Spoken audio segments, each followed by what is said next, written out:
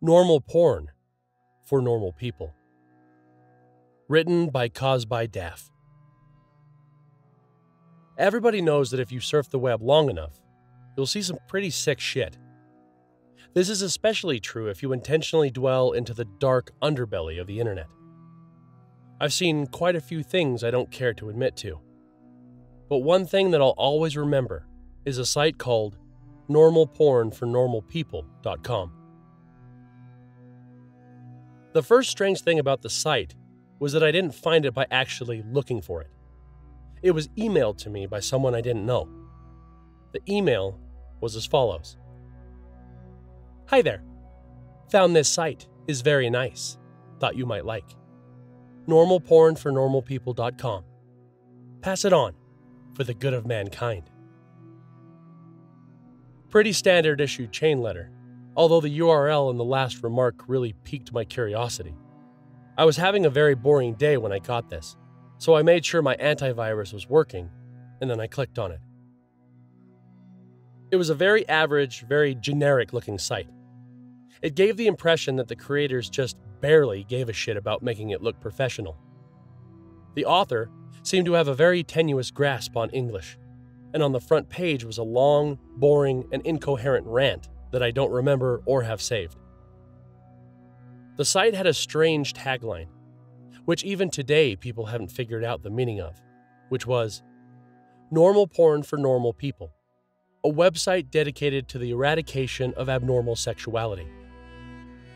And from the sound of that, I wasn't sure whether I was here to watch porn or if I had stumbled onto some kind of eugenics program. But I was here now, and I was very, very curious to see what normal people get their rocks off to. So I scrolled down through the rant and nothing. The page didn't seem to link to anywhere else. And I was about to leave when I noticed every word of the rant was its own hyperlink. So I clicked on one of them and was sent to a white page with a very long list of links in the form of normalpornfornormalpeople.com/random letters. So I stopped for a minute and asked myself if I really wanted to waste God knows how much time clicking random links that will likely give me a virus that will rape my computer. I figured I'd just try it for maybe 5 minutes, just to see if anything came up. I clicked one of the links and was sent to another page. This page apparently had totally different URLs than the last one. I was just about to say fuck this when I clicked on the third link, and a video download came up. It was called peanut.avi. It was a 30-minute video of a man, a woman, and a dog in a kitchen. The woman would make a peanut butter sandwich, and the man would set it down for the dog to eat. This was all that happened for 30 minutes. It was obvious that the cameraman had to stop filming and wait until the dog was ready to eat again, and the dog seemed rather sick by the end of it. I know what you're thinking. What the hell does this have to do with porn? I have no clue. I've seen a little over 24 videos from this site, and the majority had no sexual activity at all. After watching peanut.avi, I went on a certain image board I frequent to play online show and tell, like I always do with weird shit like this. But someone had already made a thread about it. Some guy who had received the same chain letter I did. The image board thread got lots of people with nothing better to do to dig through the site, and that's how I saw the other videos. Most of those 24 videos were very uneventful and consisted of people talking to the cameraman in a room with nothing in it but a desk and a few chairs. I mean, literally nothing on the walls, or in terms of furniture. The whole room had a very cold, sterile feel to it. The conversations were just idle banter about previous jobs or embarrassing childhood moments. I kept expecting some kind of discussion about what the people were filming or what the site was about, but of course, nothing. You would never know these videos had anything to do with porn if you saw it out of context. I will say one thing though. The people who appeared in these videos were quite attractive. However, the other videos that actually did feature content which I suppose could be called sexual is where things got weird. I'll give brief descriptions of the stranger videos. If you're really eaten up with curiosity, you could try to hunt them down on a torrent site. LickedClean.avi.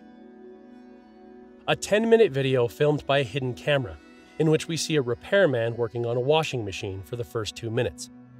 When it's fixed, the repairman talks to the owner briefly and then leaves.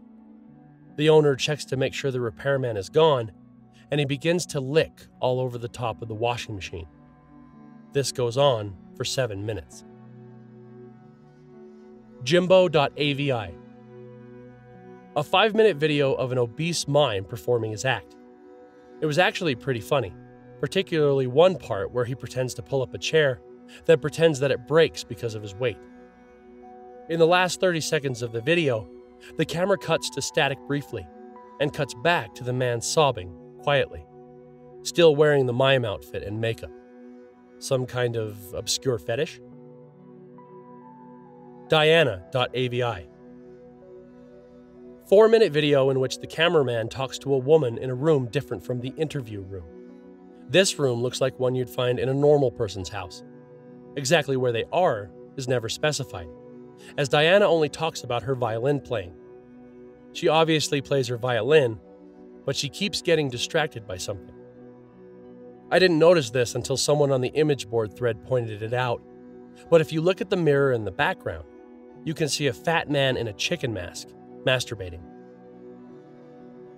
Jessica.avi. Another 4-minute cameraman video.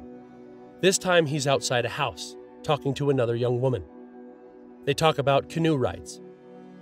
The camera zooms out to reveal the city streets behind them occasionally. The strange thing is, no one so far has been able to identify where this street is. Guesses have ranged everywhere from Europe to Australia to the Philippines, but there's yet to be a match for the street shown in the video. Tonguetied.avi. 10-minute video. The first 5 minutes consist of an elderly woman making out with a mannequin. The video cuts out like it did in Jimbo.avi halfway through, and the scene is now a group of mannequins huddled together in a circle around the camera.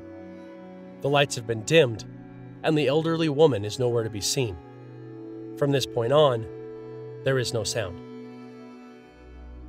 Stumps.avi. 5-minute long video where a man with no legs is attempting to breakdance on a DDR mat in what looks like the kitchen from Peanut.avi, but much dirtier. There's a radio playing music unseen in the background, but it stops at the 4-minute mark when the man collapses on the mat in exhaustion. He breathes heavily and pleads with someone off-screen to let him rest. This off-screen person becomes terrifyingly enraged and yells at him to keep dancing, which he does. You can hear this off-screen person begin to scream as the video ends abruptly. Privacy.avi. The woman from Diana.avi is masturbating on a mattress in the interview room, while the man from Stumps.avi walks around on his hands while wearing some kind of goblin mask. The door in this room was always closed in other videos, but it's now open. In this video, the only light is in the room, and the hallway is dark. Near the end of the video, you can see an animal quickly run through the hallway. And finally, the last video we uncovered. Useless.avi. In this 18-minute video, a blonde woman from one of the previous interview videos is tied down to a mattress in the interview room. She attempts to scream, but her mouth is taped over. After 7 minutes, a man in a black suit and mask opens the door, but he does not enter. He holds the door open for the animal that was running in the hall in the previous video. It is revealed to be an adult chimpanzee, its hair shaved, and its entire body painted red. When the chimp enters the room, the masked man closes the door behind it. The chimpanzee sniffs the air for a moment, may have been blind, and notices the woman tied to the mattress. It goes into a frenzy and begins to maul her. The assault goes on for a grueling 7 minutes until the woman finally dies. The chimp eats flesh from her corpse for 4 minutes as the video ends. The thread exploded with activity after this video was uncovered, and people discussed it long into the night. When I came back to the image board the next day, I found that the thread was deleted. I tried to start another one, and they banned me. I tried emailing the guy who sent me the chain letter with the site's URL, sent him 5 messages, and never got a response.